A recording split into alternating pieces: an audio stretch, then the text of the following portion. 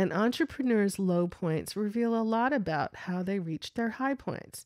Yes, talent is extraordinarily important, but without durable relationships, timing, empathy, vision, and hard work, it probably won't amount to much. That's why Hart can afford the office, why he has a career strong enough to weather a personal crisis, and why he has built a company to last. Why he has a career strong enough to weather a personal crisis, and why he has a company built to last. Quote, when you patiently wait, you patiently take steps, you don't rush it, you're able to put yourself in a position to win, unquote, Hart says. Quote, so many people want to do it all in one day. It's not a day thing. I waited until the time was right for me to go after what I can. Unquote. Interesting. This is a very interesting article.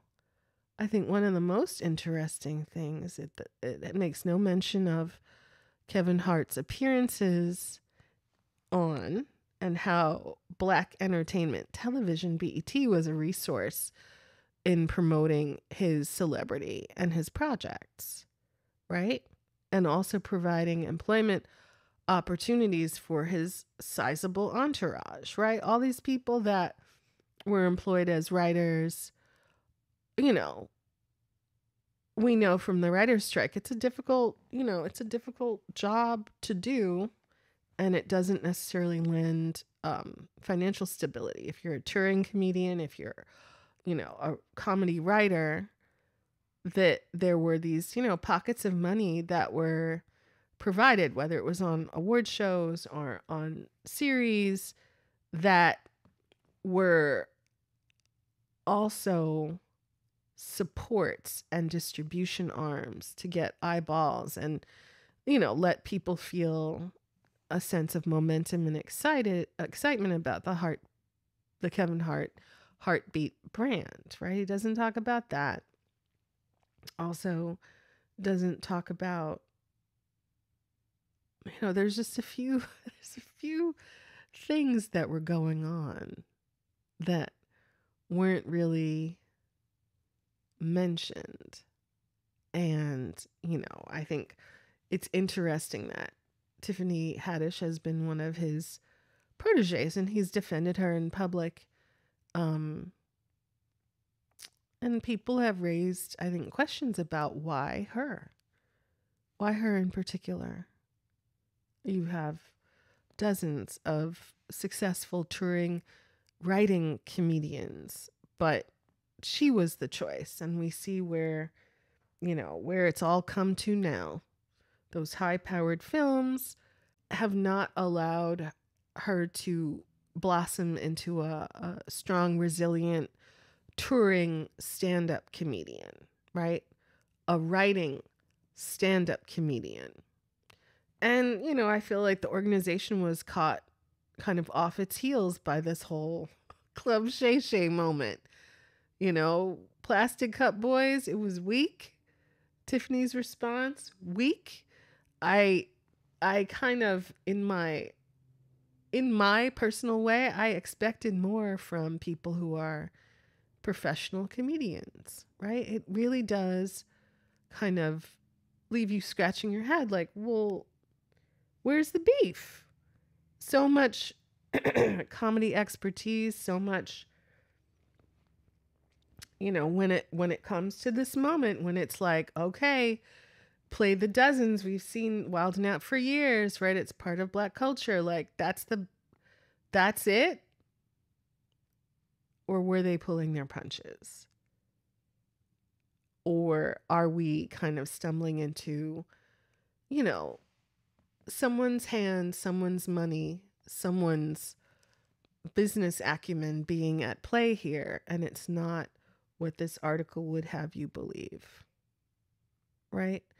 The people who are pulling the marionette strings probably love. It's like Jaclyn Hill in makeup. Jaclyn Hill told us, oh, I'm a small business owner. I invest in my own money into this, and I'm so independent, and da-da-da-da-da. And it took us years to unravel that was all marketing and a story, right? If it's real, if this is, talent and writing and so much brilliant, it's not like Dave Chappelle runs out of steam. Quality quality issues and, a curious fascination with trans women aside, he doesn't stop making stand-up specials. But it's not the business model, it's not the whatever. It's like what's going on here? Who's making the money?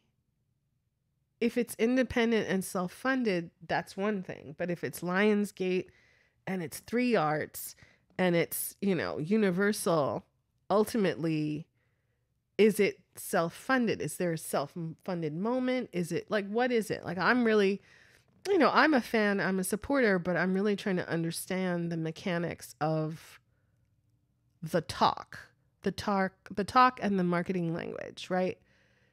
Because your name is on it and there's a bunch of different businesses, and because there are writers and their staff, and if it's so relationship oriented and so much about respect, why are all these like people who were inside the circle coming and hurling such huge pot shots, right? All this scandal, all these shenanigans, a bitter taste in a bunch of people's mouths. It doesn't make sense because a rising tide lifts all boats, right?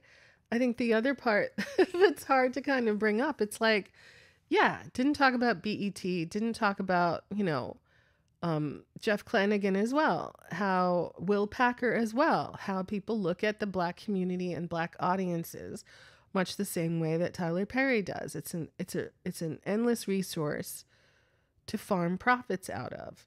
But where in this article is there a discussion of how important it was to be a Black man and have that audience reliably showing up to see him? This article has written itself like, yeah, Black parentheses to the side, whereas I feel like that's a much more important part of how, Kevin Hart advanced, became prominent, and could, be a profitable artist, but yet it doesn't even get mentioned in this article.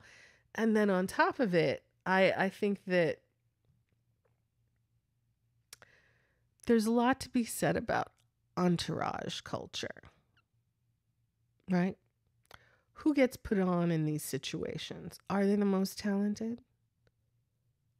Are they, on the up and up? Is it true that these, people are raising questions about, did the extorters extort, or were they set up as patsies, Aunt Sally's, to take the blame when there was something else going on? Right? You have a whole bunch of people hanging on the skirts of someone who's super successful. Right? And I think, what is his name? Louis Anderson talked about this. How much those friends, relatives, in-laws, whomever, feel like they deserve your resources, feel like they should be first in line for a job on your productions, your shows, whether they're talented or not. Right? And it becomes this culture that, they'll be hanging around and covering things up, and, they're along for the ride. It doesn't matter what bullshit goes on. They want to get their beak wet, and they're going to keep getting it wet and getting other things wet too, as long as the gravy train is still full of gravy. And it doesn't necessarily deserve the moniker professional. But this is an interesting discussion, both for what it says and what it doesn't. I'd love to know what your opinion is. And this was published in 2018. So we know now we've advanced several years, several scandals, and perhaps several children. Yeah. Anyway, more to come about Dave Becky and who he is and where he came from and what he did to, raise some eyebrows with Louis C.K. and some other exciting clients. It's interesting to see who gets discussed as being the clients and who doesn't get mentioned at all. But Very interesting.